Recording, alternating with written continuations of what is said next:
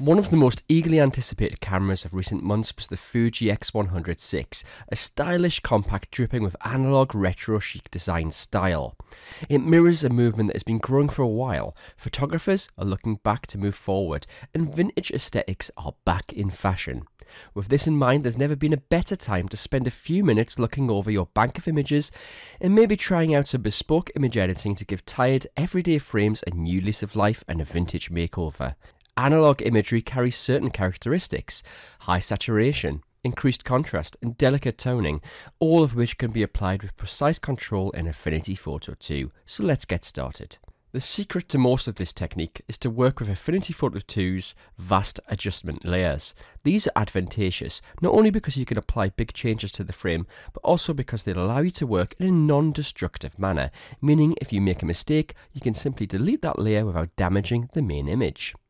With your image loaded up in Affinity Photo's photo persona, head to the Layers panel and select the Adjustments icon, which is identified by a half white, half black circle. Scroll down and from the long list of options, select Curves. A dialog box will appear and you'll see a histogram that looks rather complicated, but don't worry too much. We're going to take control of the color channels, and first of all we're going to select Master and change this to red. Now we're going to draw out a rough S shape using the mouse. So click once up here, drag up, and down at the bottom of the histogram, click and drag, and that's our rough S shape. Now we're going to change from the red channel to the green channel, and we're going to repeat this step. Draw out the S curve, and as you'll see all the time, the tones in the frame are changing.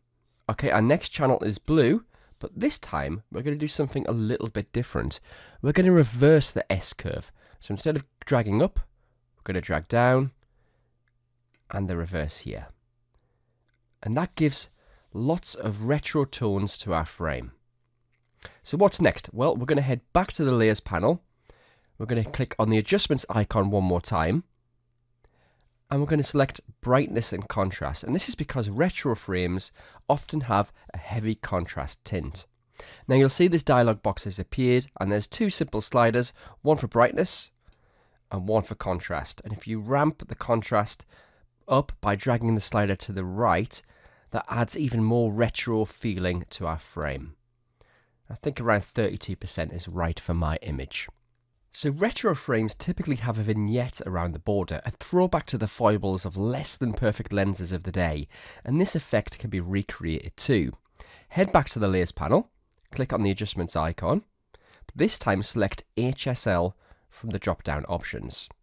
When the dialog box appears, you'll see three sliders: Hue, Saturation and Luminosity. Find the Luminosity slider and drag it all the way to the left, and our screen will fall into darkness. But don't worry, we're going to fix this now. Head back to the Layers panel and find the Mask Layer option. Click on it and a mask will be created. Make sure it is paired to the HSL layer. We don't want it on the Brightness or Curves adjustment layer. So with this selected, we're going to head to the toolbar and select the Paintbrush tool, and the keyboard shortcut for this is B. Make sure the brush is set to black so it paints out the pixels, and you can change the size of the brush using the square bracket keys. Now a tip for this, a large brush works quite well. So start painting out the pixels from the center outwards to the corners. And what we're aiming to do is just leave a little bit of darkness in the corners of the frames to create that vignette.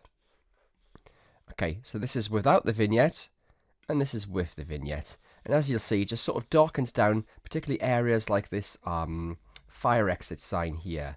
So that works quite well. So let's just take a moment and look how far we've come in this technique. We've kicked off the retro feels by adding the curves adjustment.